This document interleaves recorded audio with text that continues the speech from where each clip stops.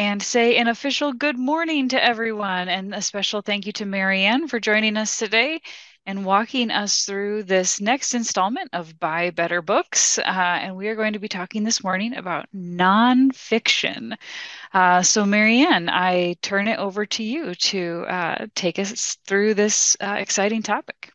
Thank you, Sam. It's my pleasure to be here with you this morning. Nonfiction is a favorite reading choice of mine, so I'm happy to talk about it. This is, as you see on the slide, part two of the State Library's Collection Development Primer, all about collection development. And if I can get my slides to advance, we'll move on here. You can see in the promo that we had for this particular session, part two, that you are sure to leave with, quote, some practical ideas of how to create a well-balanced nonfiction section. And that's exactly what we plan to do this morning.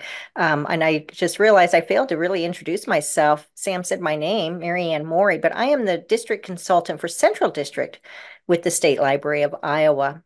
So this morning we'll be talking about why you should have nonfiction in your collection at your library, who reads nonfiction, how nonfiction is classified, just how it works, and what you might consider as appropriate titles for those various sections. And then finally, we'll look at some where you can get good ideas for developing nonfiction and some ideas on what titles to actually purchase.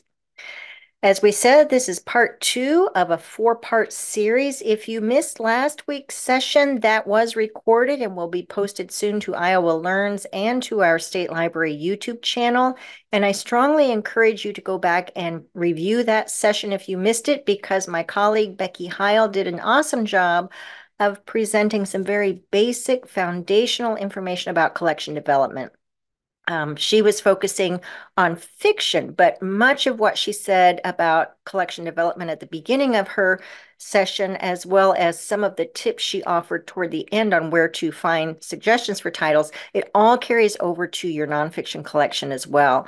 So be sure to watch that recording so you can pick up on those foundational concepts about collection development. I'm not going to reiterate what she said because she did such a good job in that, and I'm going to rely on the joys of technology that you can access that recording easily. We also have at the State Library a couple of collection development basics, actual courses that you can easily access. The ones that I assume are also on your left, as they are on my slide, come from our endorsement program, and it's all about collection development. Everything you want to know, the basics of collection development are in that course, and you can access those in Iowa Learns or on the State Library's YouTube channel.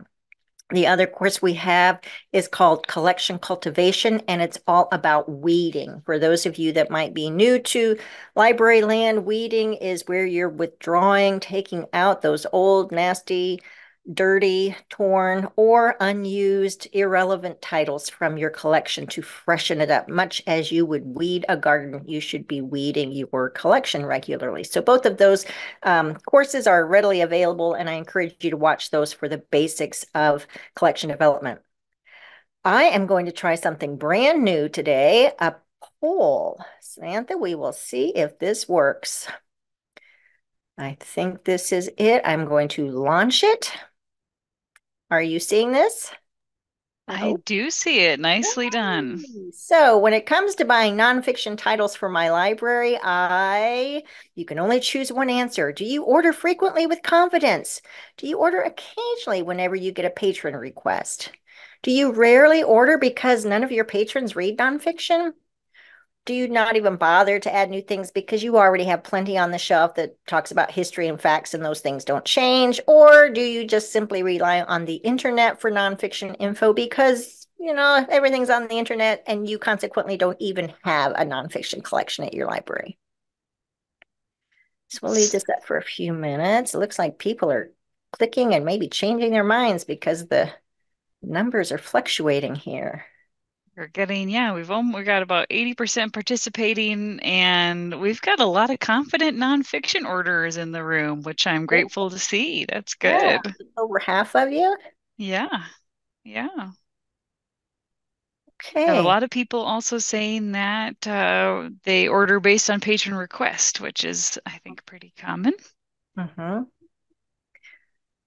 All right, I don't see the numbers fluctuating much anymore. I'm going to go ahead and end this. It looks like we've got almost 60% of you say you order with confidence. So I'm going to kind of test your abilities here as we move into some of these slides because I'm going to count on you to offer some suggestions, as you'll see in the upcoming slides. That didn't cause anybody to change their answer, did it? And then we also have about a third of you who order as you get patron requests, and a few of you who don't order much at all. So that's good to know. Hopefully, after this session, you will all be able to say, hey, I can order with confidence.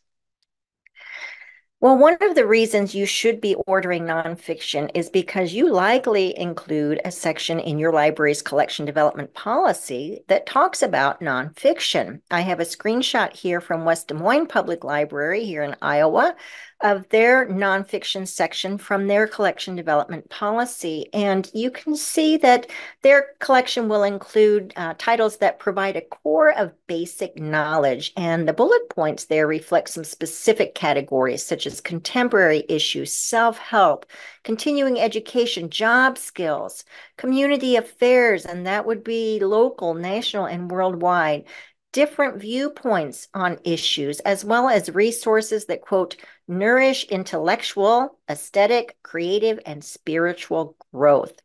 So that's a pretty good summary of what to add to your nonfiction collection.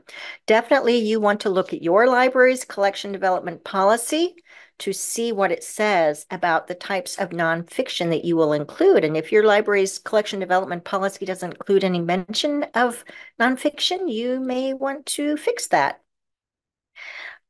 Before we get too much into this session, I want to talk just briefly about weeding. We're not here in this session to really talk about weeding.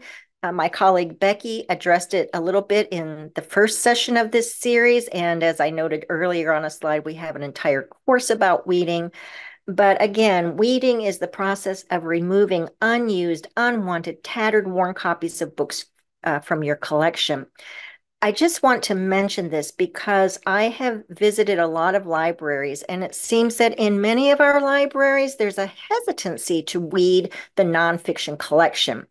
Keep this thought in mind. An old story can still be a great story, but old nonfiction information can often be dangerous if it's outdated or inaccurate. Think about nonfiction titles that may be offering medical, legal, or financial advice, and how, yes, that could be dangerous if you're having old, outdated information on those topics. So, thus, your fiction collection can more readily tolerate older titles than your nonfiction collection. And that does not mean I'm advocating old fiction collections by any means. I recall visiting a library one time that had a dreadfully old nonfiction collection. And when I inquired of the director about the last time that any weeding had been done in that section of the library, she told me that her board would not allow her to weed the nonfiction. And this was a new director. And I said, we need to, to work on that thought a little bit with your board. She also added that nobody checked out much nonfiction. Well, I pulled a couple of books off the shelf, one of which was an old Fodor's travel guide from about 10 years previously, as well as a Windows 97 book. They were old, they were tattered, they were grossly outdated. They were just musty, dusty. And I presented them to her. I said, would you want to check these out? Would you value the information you might find in these and find it useful? So I recommended that she take those two books to her next board meeting and tell the board that her consultant had advised a major weeding project in the nonfiction collection. So the moral of the story is, if people at your community, at your library, are not checking out much nonfiction in your collection, take a look at it and see if maybe it just needs to be brought up to date and see if it needs a major weeding project. So you all probably have some nonfiction. I don't think more than maybe one person said, we really don't even have nonfiction at our library. So you probably have some nonfiction, and what you probably have most of in your nonfiction collection are cookbooks and biographies. But at the same time, this is kind of the sample that I often see in libraries of what those two sections look like. And keep in mind, these are supposedly the popular sections of your nonfiction. Um, I probably wouldn't want to check out these books either. I don't know, Joys of Jello. I know people still eat Jello, but I don't think it's quite quite the main course or the featured course as it was back in the 60s or 70s. Um, you probably have a lot of people in your community who would read nonfiction if you simply have newer quality nonfiction titles from which to choose. And a lot of people might actually prefer reading nonfiction. I mentioned earlier that I am one such person, and Sam, I think you are as well. I do love a good nonfiction selection, you betcha. Yeah, Yeah. I'm a big peruser of the new nonfiction Mhm. in libraries I go visit for sure. Yeah. I read almost exclusively nonfiction. I would say probably 95% of what I read is nonfiction. I'm about So, 50-50. so you undoubtedly have people in your communities who love nonfiction, but maybe they just don't love your nonfiction collection at your library. So we're going to work on that here today. I did a little Googling on this topic of why some people prefer nonfiction. And while your library search stats may show that the majority of your library users prefer fiction, and while your fiction collection is probably larger and may have recently expanded more than your nonfiction section, I think this often lopsidedness is based on the perceived notion that readers just simply won't be interested in nonfiction. I find this very sad because that kind of implies that nonfiction cannot tell a good story, and it can. So, some of the concepts in this article, which basically talks about the appeal of nonfiction for many people, include these. Some people don't like the predictability of fiction. Other people who prefer nonfiction like it because they enjoy the accumulation of facts. And people who read nonfiction often like being a student of the world. That's a quote from this article. They just simply appreciate learning. Reddit posted a question, people who read nonfiction exclusively, why? A couple of years ago, and it included some of these comments as responses. There's such variety in nonfiction. I'm not interested in character development. I'm interested in topics. I feel I need to be more connected to the real world around me. It's interesting. And finally, many people prefer nonfiction because the old adage is true. Truth is stranger than fiction. Samantha, I recall one time you said you often read nonfiction because you have read a fiction book on a particular title, a topic rather, or person or point of history, and you want to verify, did this author have the facts? That's absolutely right. I go both ways on that. So I just read The Wager by David Gran, which is a book about a English ship during the Spanish British War of something or other, and ended up reading a lot of fiction books about boats as well. So yeah, I tend to feed my reading habits both directions. Good. Well, if you're not a nonfiction reader and you struggle to select good nonfiction, or you struggle with reader's advisory regarding nonfiction, or maybe you think you want to try to expand your own reading habits by adding some nonfiction titles to it, then this article is definitely for you. It's written by a librarian from Edwardsville Public Library, and it was written in 2019, but it's still very appropriate. The article offers some tips on how to pick a nonfiction book. And I'm just going to quote here from what the author has to say. The first tip is this: try to think of a novel that you really liked and that intrigued you, a novel that made you stop and think, huh, I wonder if this person or event was portrayed truthfully, or I want to learn more about this time period. And that's very much what Sam has said that she has done in the past. The author of this article also says try to pick a title that is not over 350 pages so you don't feel overwhelmed, and then adds this: don't worry, most of those pages in the back are just endnotes and bibliographies, so they aren't as long as you might think. The author also suggests dipping your toe into nonfiction by starting with a biography, autobiography, or memoir of someone who interests you, or perhaps a time period that interests you. This article I want to mention, and you can see fact or fiction, children want their nonfiction books, but adults may be their barriers. Now, we're not here to talk about children's nonfiction. This webinar is about building your adult nonfiction. But the information in this article, which comes from Room to Read, which, by the way, is a very good adult nonfiction title by that same name, Room to Read. I find it fascinating. As a former youth services librarian, I used to often advise educators and parents, caregivers for their reluctant readers, so-called reluctant readers. Have you tried nonfiction?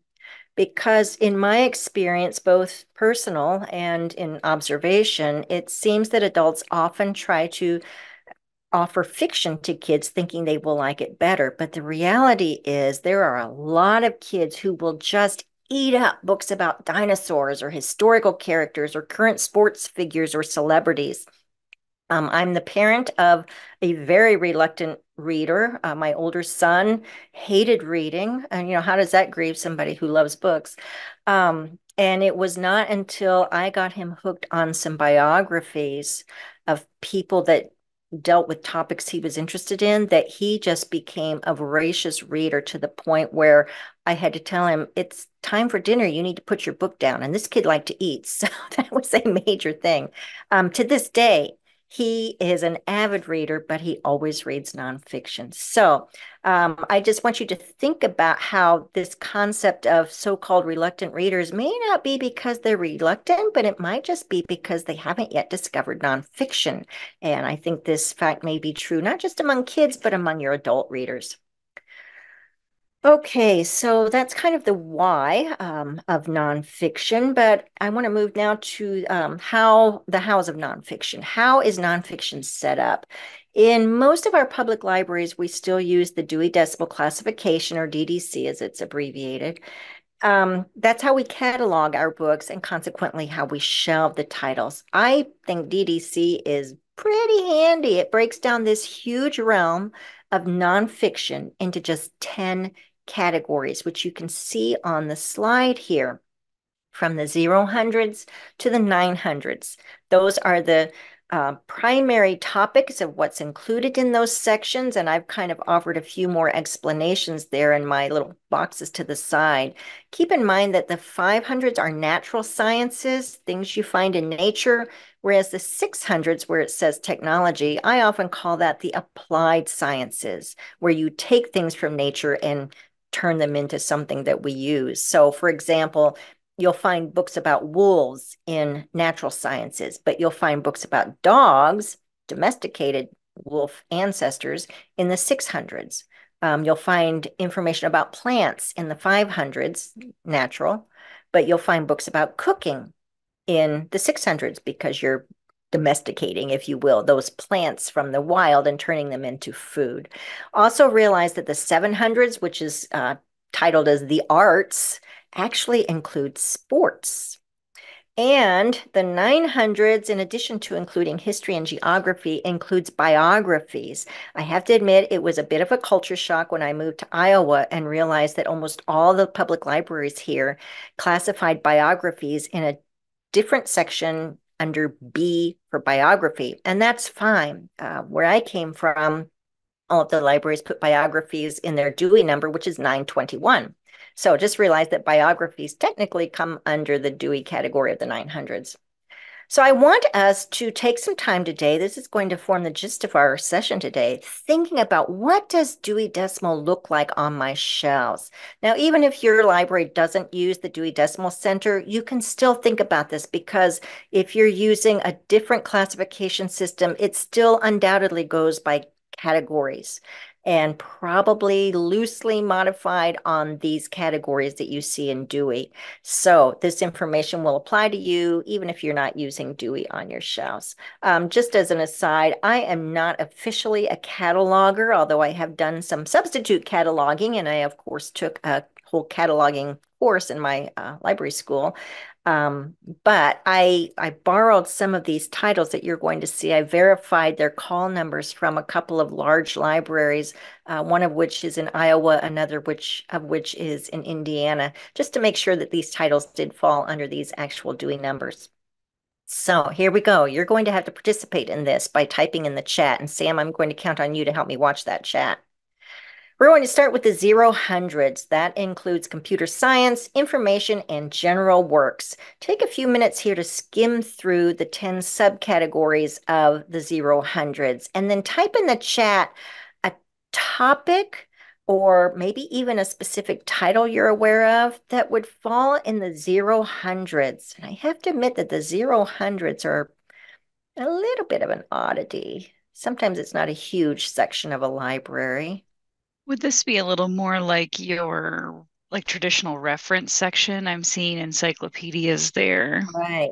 Yeah, if you had circulating types of encyclopedias, Okay. they could fall here, definitely. Almanacs, Guinness World Records are popping up in some of people's comments here. Dictionary, Uh-huh. something on artificial intelligence. Someone Dictionaries, that's a little mentions iffy. Might fall in the 400s, as we'll talk about in just a minute. some of the For Dummies books have come across here, like iPhone for Dummies or Microsoft for Dummies, books about coding, maybe, Possibly. Yeah. possibly. All Oh, right. UFOs and Bigfoots. Oh, yeah, Bigfoot. good suggestions. I think some of you peeked at my slides somehow in advance. So here's some titles I came up with. Definitely Guinness Book of World Records. That is always a popular title, not just for kids, but also for adults. The UFOs and paranormal stuff, Bigfoot and Loch Ness Monster and things like that. Those topics seem to be wildly popular based upon what I hear from some libraries that host the paranormal kinds of programs. Books about books will fall under this category. You can see this fairly new title here, The Book at War, How Reading Shaped Conflict and Conflict Shaped Reading. And then some of you mentioned the For Dummies book and technology. So there you see an Apple Watch book as one of the dummy series. So good job. Good job. We had another kind of category of things, like religious books, the Bible, the Mormon Encyclopedia. Would that type of thing fall under here, or would that be Probably under not. religion? Oops, let's, oops, went too far. I showed you the answer here. Those would probably fall under the 200s, as we'll share in just a minute. Before we get to that, let's look at the 100s. Philosophy, psychology, parapsychology, and occultism. What would be a topic you think would appeal to the general public that might fall in the 100s? Anybody have ideas? Things on witchcraft and witches. How are the first two that popped up in the chat here? Neurodivergency, potentially. I worked for a time in a seminary library, and I know we had a lot of 100s and 200s. So that philosophy piece Mm-hmm. we had quite a bit of. Astrology comes is coming up in chat here. Okay. Dream books.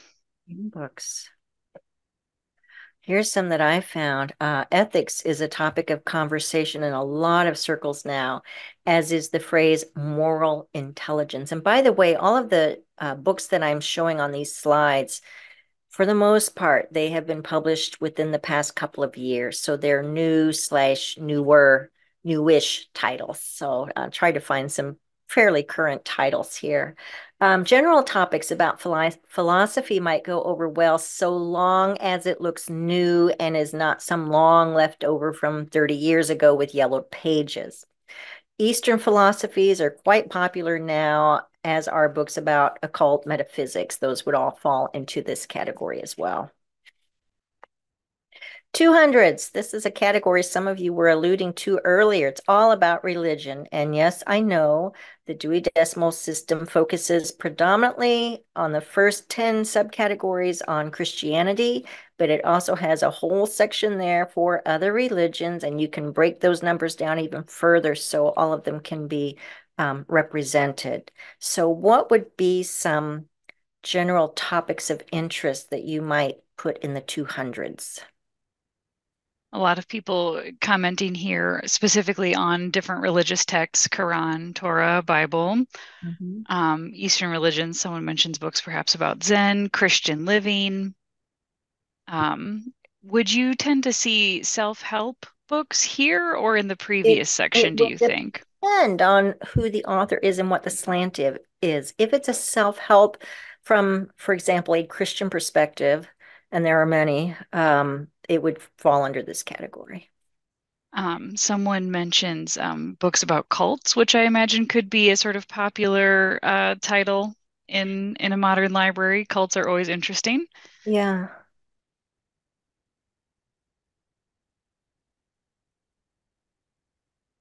As I'm watching things scroll through here, yes, and definitely what makes Dewey confusing to a lot of people for sure Well, I was is just someone going to comments in the chat. say, this is the challenge that a lot of our catalogers face. That, okay, what is the aboutness of this book? That's really a word, aboutness. Okay, it's self-help. So boom, I'm going to put it in this. Oh, wait a minute.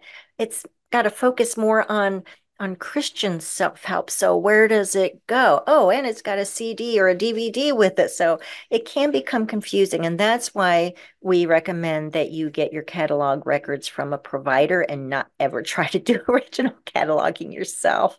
That's probably another whole cataloging class, talking about where do you get your records. Yes. That's I think that's included in our endorsement classes about collection development, and you can always contact your district consultant with that kind of question. So back to the 200s here, books about world religions. Two titles that I found, that this one on the far right is an older one, Food for the Gods, but I thought it was intriguing. It's about vegetarianism as it is found in various religions. The Sacred Art of Dying from World Religions. And then any of your popular current Christian authors like Lisa Turkhurst and John Mark Comer, their titles are going to be found in the 200s. And so, Samantha, we were talking earlier about self-help books. I think John Mark Comer's titles sometimes fall in that category, and he would definitely be found in the 200s. What about the 300s, the social sciences? When I have taught Dewey Decimal to some groups, I have often said this is kind of the stuff that you're not sure where to put. It falls in this category. Social sciences include a lot of things here, as you can see on the slide. What types of books do you think the members of your community would find intriguing in this category? Two great subjects popped up right away in the chat, true crime and wedding planning. Both, I Oh, imagine, yeah. are gonna fall off fall off the shelves. Right. Teacher education, another thing. Climate change, climate control is what this says. I don't know if that would fall under some Possibly, more sciency, but but possibly if it's from a political perspective, it hmm could, like hmm political mandates and things like that.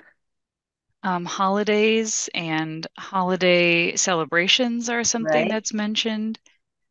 right. Um, Wow, Someone says here we have books written by presidential candidates in that section. you all are really good.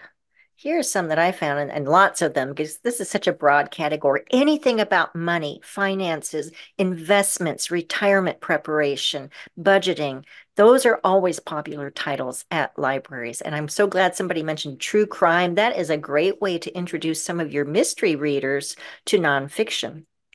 Books about education, everything from homeschooling to school choice to college applications, you'll find here.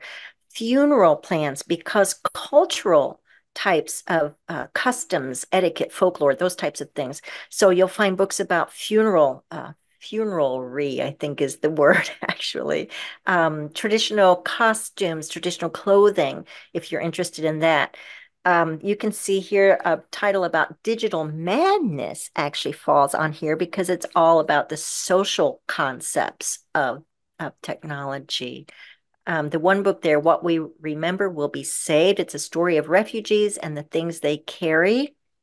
That is found here, as is the title about social justice. All of those types of titles and political aspects will be in the 300s. Let's try another one here before we take a little break on this. 400s or languages. What will you find here? Sign language was the first thing popped into chat. What a great Yes. title. Yeah. Dictionaries Mhm. and dictionaries for other languages. I'm not sure how many of those are around in our library collection still, but I imagine so. Etymology Mhm. mentioned here in the Very chat. good. Yeah. Great. Yeah. American Sign Language. Those books are always popular. Um, the 15-minute Spanish book, those types of books of how to learn a new language would go in this category, but I think those books are kind of dwindling now as more and more libraries are turning to online resources for language development. But somebody mentioned etymology. So any books that would pertain to the concepts of language, the construction of language, those would all go in the 400s. Just a little break here.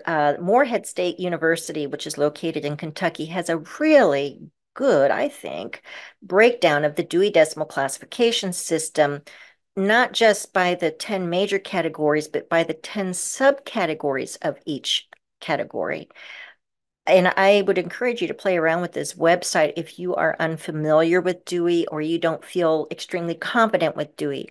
I have to say, I have taught Dewey Decimal to kids as young as 8 years old, and they got it. And they had fun with it because they said, "Ooh, it's like a secret code, and now we know what it means." And they just ran with it. So don't be intimidated by it. It's not that difficult. And with copy cataloging, it's much easier for you to know where to put some of the titles that you may be ordering. Again, see the collection development training sessions for where to get your catalog records. But just realize that Dewey is not that complicated. And with a little training on it, it's pretty easy to maneuver. And as I said, I've taught it to kids as young as 8 years old. So I think your patrons can easily learn it. Let's go on to the 500s, natural sciences and mathematics. So, as we said earlier, this would be things you find in nature. So, think wolves instead of dogs, or plants in their natural state instead of cooking those plants. What might you find what would be a good addition to your 500 shelf in your nonfiction section? We're getting a lot of dinosaurs, which is maybe a little bit more for the kids side. I did, however, just read, because I've read so many books to my 4-year-old about dinosaurs. I did just read a book about dinosaurs for grown-ups, and it was fabulous. Great. But another one I'm seeing a lot of is gardening, which I imagine is a very popular part of this Well, section. gardening might actually fall in the 600s because Oh, it's domesticating the plants. aha, this is true. Mushroom foraging, that feels like a bridge one. Could Yeah, that's probably natural science. possibly. Definitely Uh, it's about identifying mushrooms, books about identifying wildflowers or birds. Yep, people have mentioned bird guides Mhm. here, which, yes, I imagine quite popular. Birding is having a moment, isn't it? Definitely. And as spring is has seemingly sprung upon us, I think that's a great section of books to be promoting at your library. Yes, things on trees, that sort of thing. Yeah. The ever popular nonfiction author Mary Roach's titles will be found here, and you can see her newest title, Fuzz, there. And if you're not familiar with Mary Roach, she would be a great first nonfiction title to read. All of her books are informative, but also funny, really funny, I and really enjoyed Fuzz. kind of That's a great one for this section. lighthearted, yet very informative and just fun to read. So I really recommend her books if you think you want to try to explore some nonfiction. Um, Books about animals, again, in the wild. Now you can see here 100 plants to feed the birds, but those are natural plants that you could potentially plant in your garden. Things about astronomy.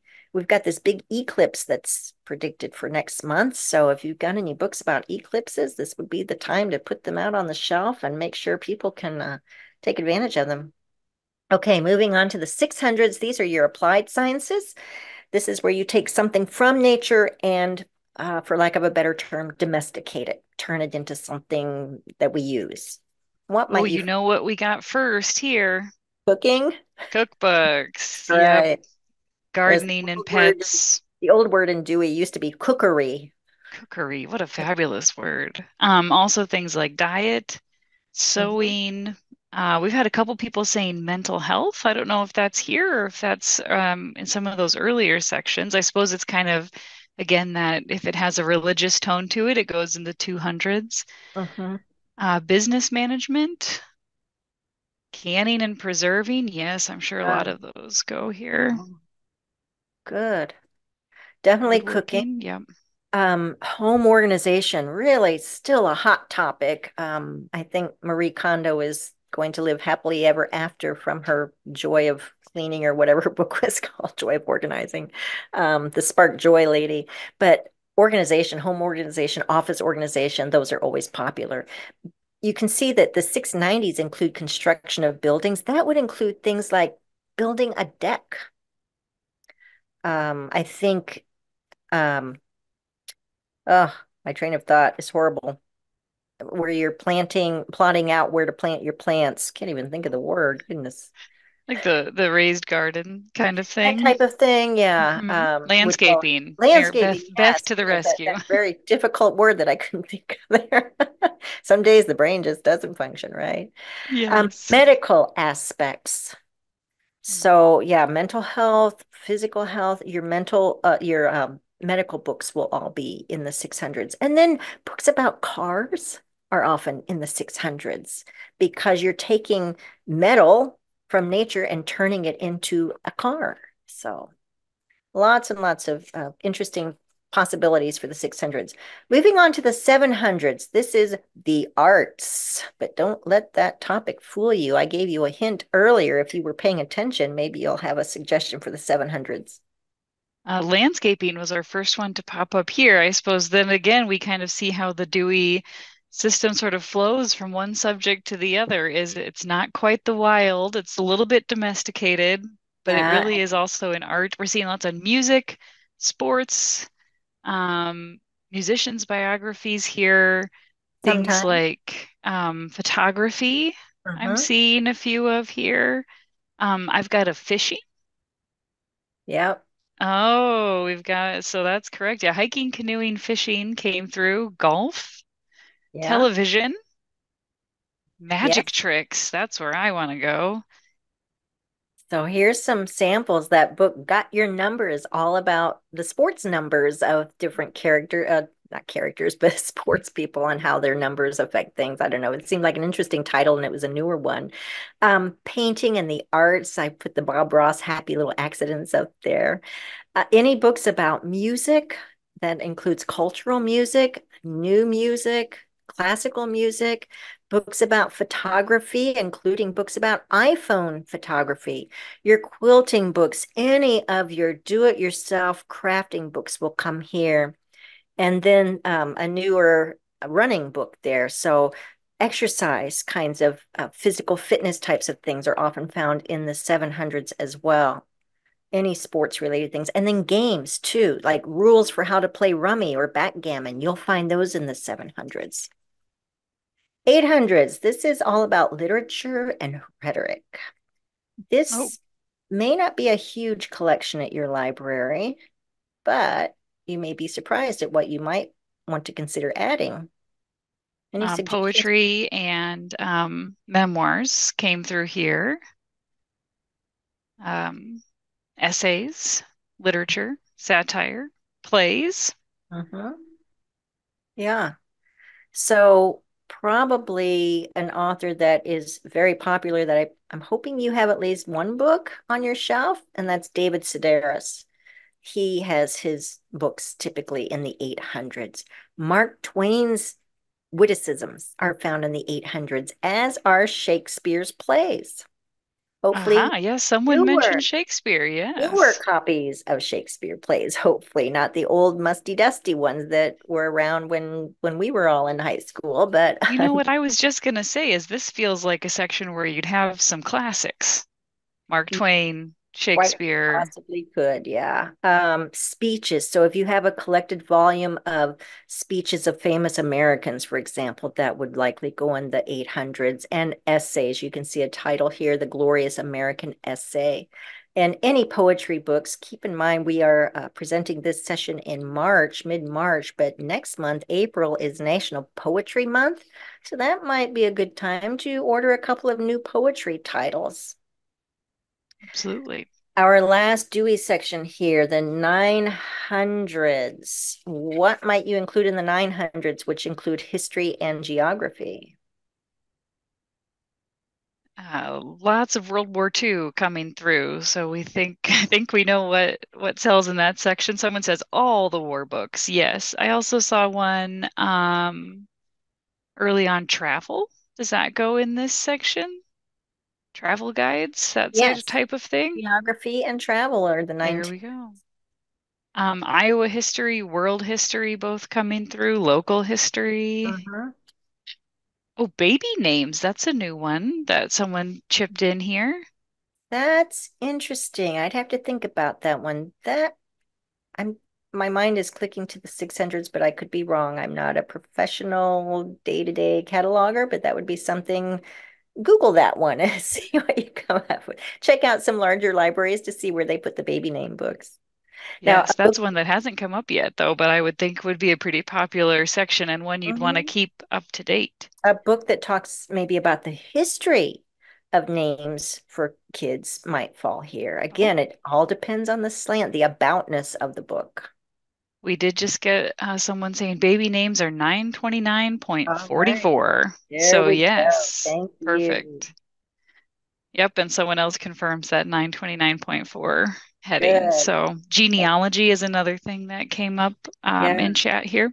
And then if you recall, I mentioned that biographies fall in the 921 section. So Mm. this is a pretty popular section at libraries, as we noted earlier. Travel books, local history books, books pertaining to what's going on in the world around us are often found here, like this book about Ukraine. Books about the royalty are often popular. And of course, anything pertaining to the big wars, the Civil War, the World War II, those are always popular. And biographies, hopefully biographies newer than the George Burns example that I had on an earlier slide. And I'm guessing some of you in the audience aren't even aware of who's George Burns. We can start a fight here in the chat. We've got one person chiming in to say baby names in their library are 649. So we may have two potential spots for baby names, which is just I think someone else earlier mentioned the frustration with Dewey. That as long as it's properly cataloged in your library and it makes some sense, it certainly And doesn't have to be in one spot, but you as do want long them as you all can in the same find spot. it. Yeah, and Yes, you can because find it back. the purpose of Dewey is findability. So Yes. you've got the call number that's in your catalog and it's on the shelf where it's supposed to be and your patrons can find it. I want to mention graphic novels as nonfiction. Unfortunately, the only really good photo I could find of this concept is representing young adult titles.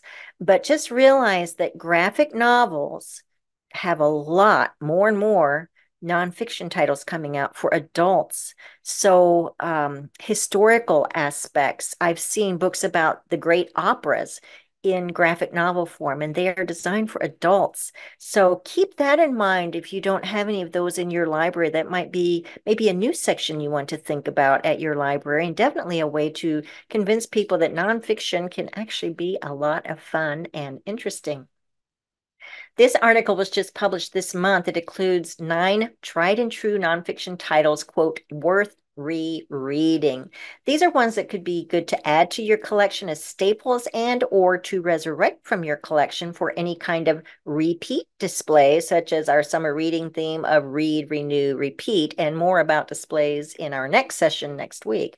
Some of the titles that you see here on the slide are ones that you might already have in your collection, but just make sure that they are fresh, clean copies because nobody wants to read a tattered, torn, ugly, smelly, dirty book, fiction or nonfiction. Okay, let's talk now about where you can go to get some good recommended titles for your nonfiction collection in our last few minutes here. Starting out with the best book awards, and I'm going to just very quickly go through these. The National Book Award is has a mission to celebrate the best literature published in the United States, to expand its audience, and ensure that books have a prominent place in the culture. Submissions open in March, and the final winners are announced in November. The awards currently honor the best fiction, nonfiction, poetry, translated literature, and young people's literature that are published each year. So the nonfiction winner is probably one that you will definitely want to include in your collection. So watch for that new title, the new National Book Award winner announced in November, I believe. The National Book Critics Circle Award. They offer several nonfiction awards. In fact, 5 of their 6 categories are for nonfiction. They honor outstanding writing and foster a national conversation about reading, criticism, and literature. And their awards are announced later this month in March. Next Generation Indie Book Awards, those are independent authors and publishers worldwide. There are categories in nonfiction as well as fiction. Their awards are announced in June, and this site and the award list is a good way to get some lesser known authors as well as promote diversity with BIPOC authors, because many of the authors are BIPOC. The Pulitzer Award for nonfiction, that is by an American author.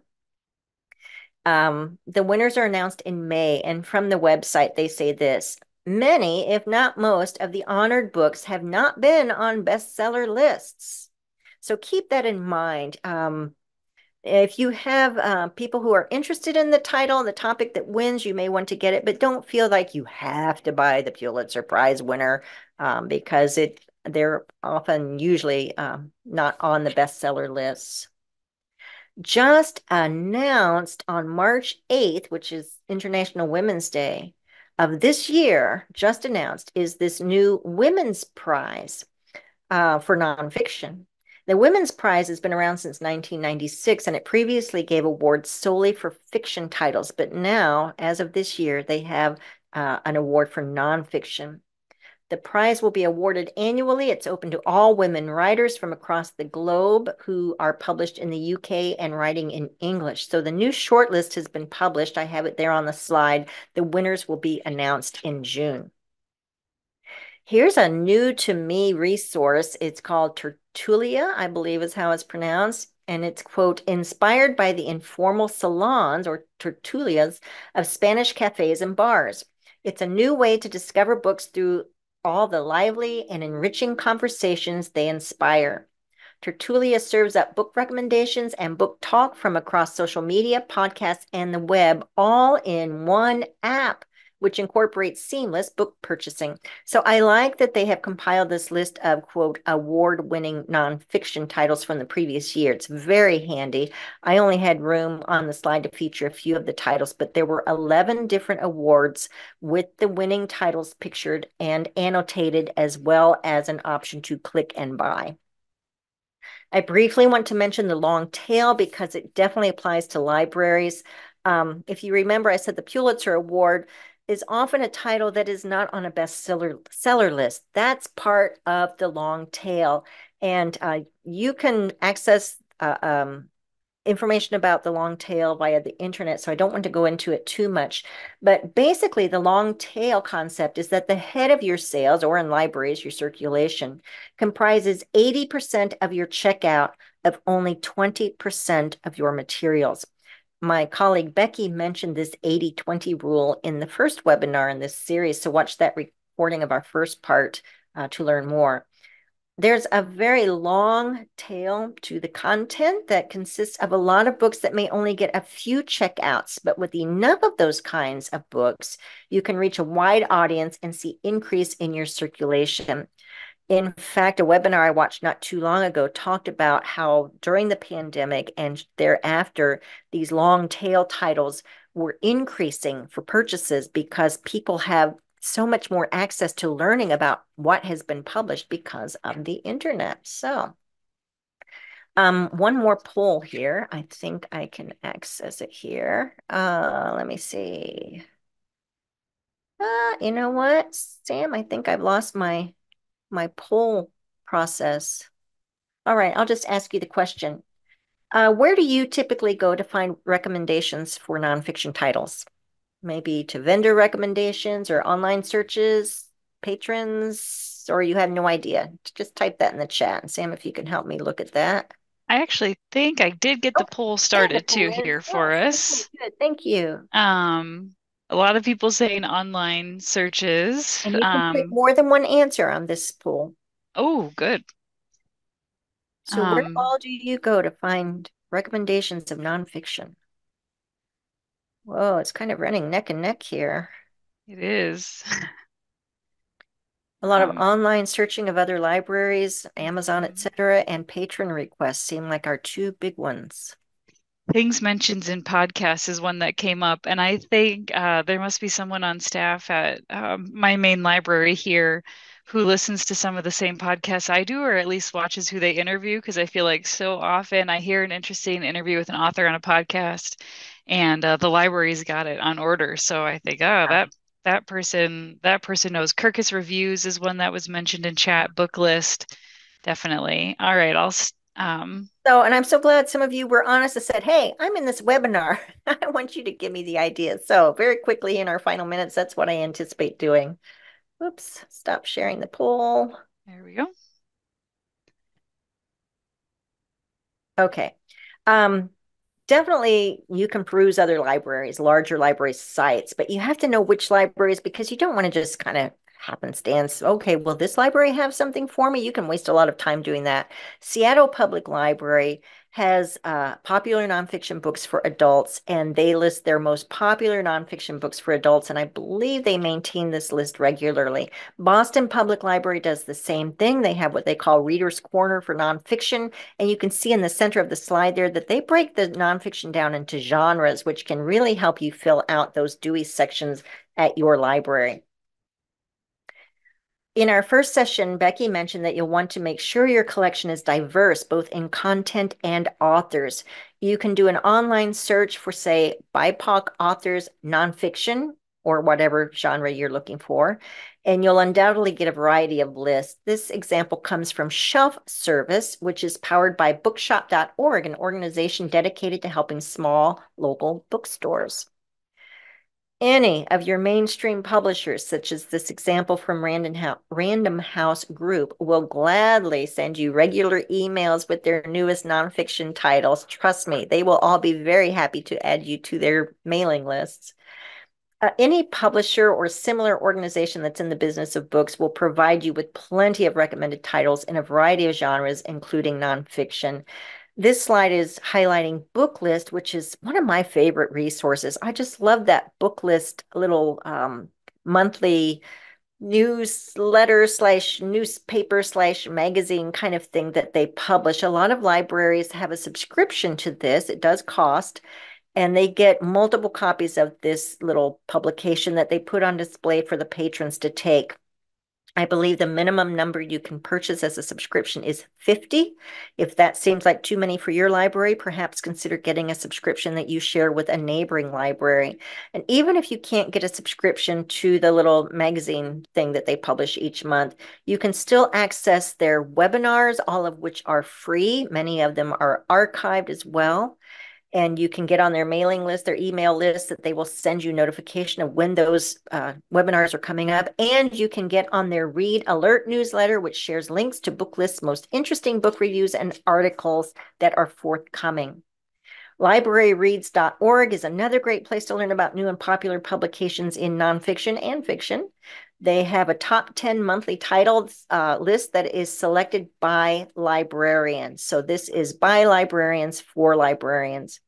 In our first installment of the Buy Better Book series, Becky did a live screen sharing of a library book vendor and showed how you can use their websites to learn about print runs, which is the number of anticipated copies that will be produced of that particular title. So that's kind of an indication of the popularity of an item. And again, you can access the recording of this session on our Iowa Learns learning management site or on our YouTube channel.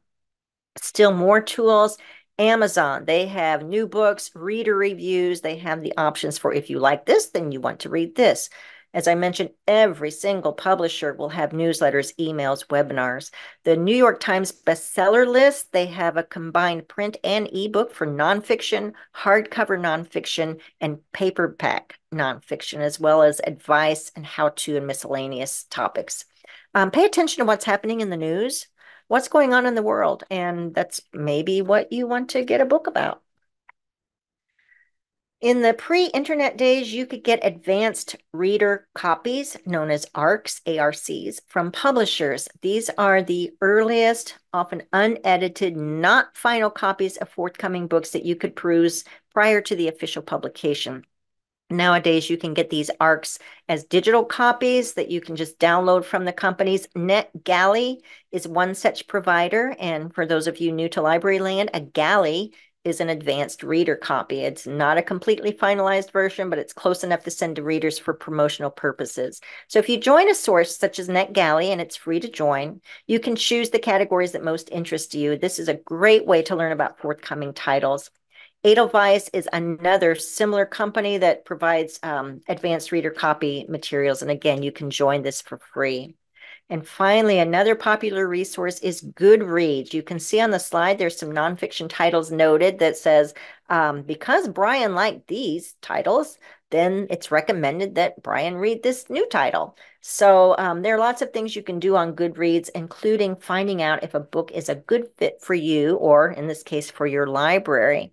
And I need to finish on time because my colleague did that, and I don't want to be the one to run overtime. I just want to again mention that today's presentation is part of a four-part series, and all of these will be recorded. Next week, we are back at it again, and I hope Oops. you will plan to join us. We'll be talking about promoting your collection. So I didn't touch on the topic today as much as I was tempted to talk about how you can make your Dewey collection, your nonfiction collection, more accessible to your patrons, but I will be talking about that next week, as well as how to make your entire collection, fiction, nonfiction, etc., all more accessible and helping your patrons know what you actually have available. So join us again next Tuesday, same time. Register in Iowa Learns for part 3. And there's my contact information if you have a question about anything I presented today. And Samantha, I think we're making slides as well as all the links to the different resources I promoted available to everybody, correct? I do have the slides already in Iowa Learns as a attachment, so you can download those from this course. We can work on getting the all the links in one document, and I can post those as well if we've got a handout. I put the link to register for part 3 in the chat. We'd love to see you next week. I think hearing a little bit more about that long tail and promoting the long tail, I'm personally excited about. You've got all these great things. Women's History Month. Well, let's get some of those biographies that might be a little bit older about some truly outstanding women on the Mhm. shelf, and let's see if we can get those circulating. So stuff like that, I'm excited Yeah, to hear definitely. some tips and tricks on. Definitely.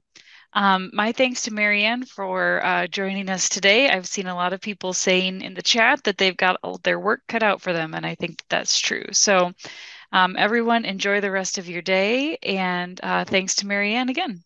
Bye Thank you. bye. My pleasure. Bye.